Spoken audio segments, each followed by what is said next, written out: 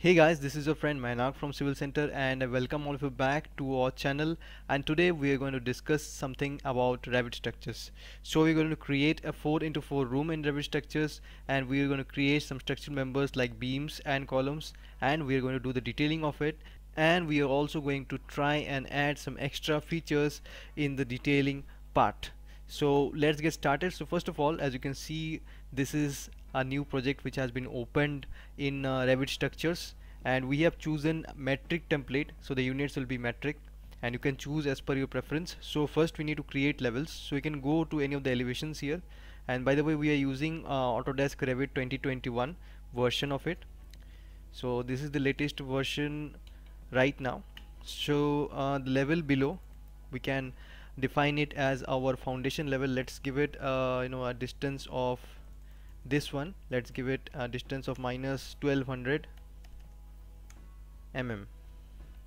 So this will be our plinth level. Let us take this as our foundation level. Now we want to make a level above it. For that we can go to the option of your structure, let's say, and then levels, and then we'll define a level using this is the easiest way, and we'll define an offset of, let's say, 3200, and we'll just click on this, and this is our ground floor and this will be our first floor. So we have created the levels for our G+1 building, and now we can watch that and verify that in all other places as well. So this is our levels which has been created along with foundation for our G+1 4x4 room.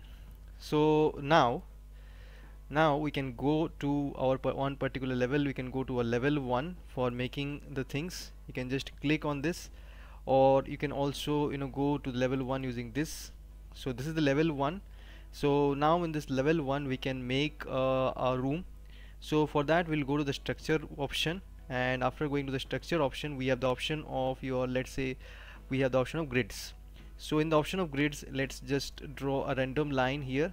It will be a straight line, and after drawing this line we can select this one, that is the pick lines options. We'll give an offset of 4 meter because we want 4 meter into 4 meter rooms. So that will be 4000, and we are going to make this side, and we are going to join this.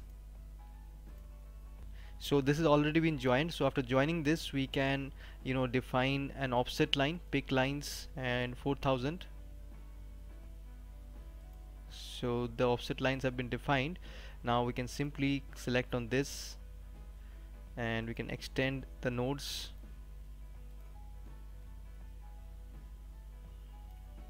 and here also we can extend the nodes.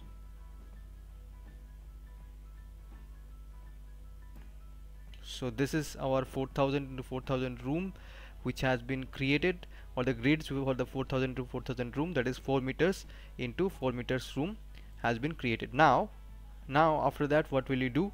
We will create some structural members.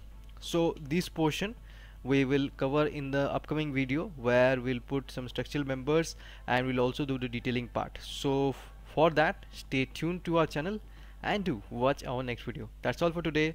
Bye bye. We have launched for you a complete recorded course on G+3 building design using Tekla Structural Designer, in which all the aspects of your planning, structural design, and making the final structural drawing sheet will be covered. And in this course we'll also include 2 live demonstrations and 2 doubt clearing sessions for you.